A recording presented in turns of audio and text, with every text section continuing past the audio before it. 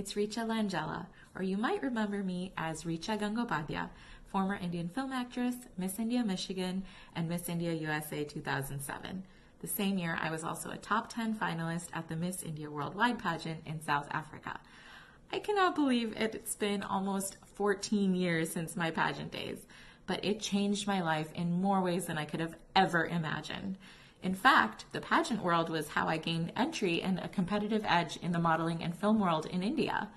I am so grateful that I've had the coveted opportunity to establish a 5-year-long film career in the Tamil, Telugu, and Bengali film industries, and I got to work opposite names such as Rana Daggubati, Prabhas, Dhanush, and more.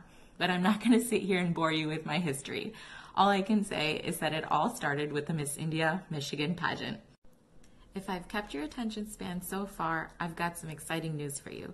The Miss India Michigan pageant is finally coming back this year and is the only one that can take you to the international level, which is Miss India Worldwide. And who knows what's in store after that.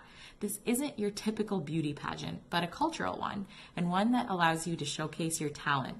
Not only did I go from being this shy, awkward, introverted girl to someone who became confident, owned her talents, and wanted to rise to her potential, but I learned so many amazing life skills along the way.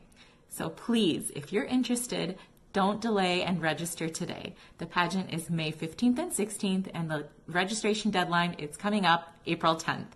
You can find more information at missindiamichigan.com. That's msindiamichigan.com.